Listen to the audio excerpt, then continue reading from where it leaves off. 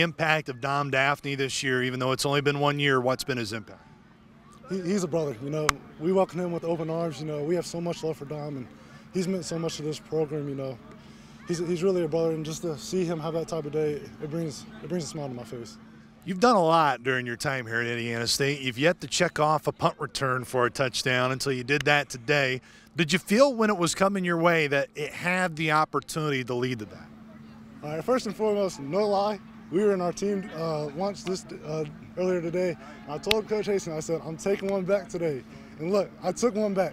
But yeah, most definitely, our guys, they did a great job blocking for me. You know, we had this play in, it's called decoy.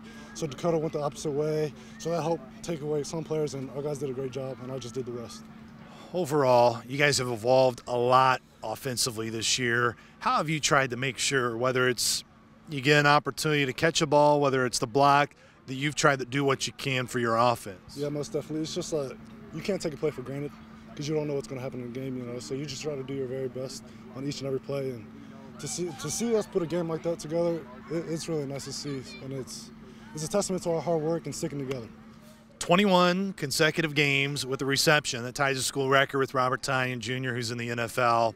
I know you're not a big selfish guy, but just what's it mean to know that in 21 straight games you've been able to haul in a reception? No, it almost went for a touchdown, but you were a yard short. Why couldn't you get that extra yard? Because I knew it was Dom's last game with us, right? So I wanted to get him in. But, yeah, most definitely. It's an honor to be in the same category as Rob, you know. He's done a lot for this program, and he's an inspiration to us down here. And it's just a testament to my hard work and dedication. You know, I try to be the best every single week, and our quarterbacks do a great job of finding me and giving me the ball. I know you were a leader this year, but now knowing that leadership role gets a little bit bigger for you next year, what's the biggest thing you want this to do today to build for that group that's coming back? You know, we're going to have a meeting when we come back. You know, I just want to take my leadership role to a next step. You know, we lose a bunch of key guys that meant a lot to this program, so I know that I have to bring even more next year and the following year. So I'm excited for that role. I know the team looks at me as a leader of this team, so I'm more excited to take on that role.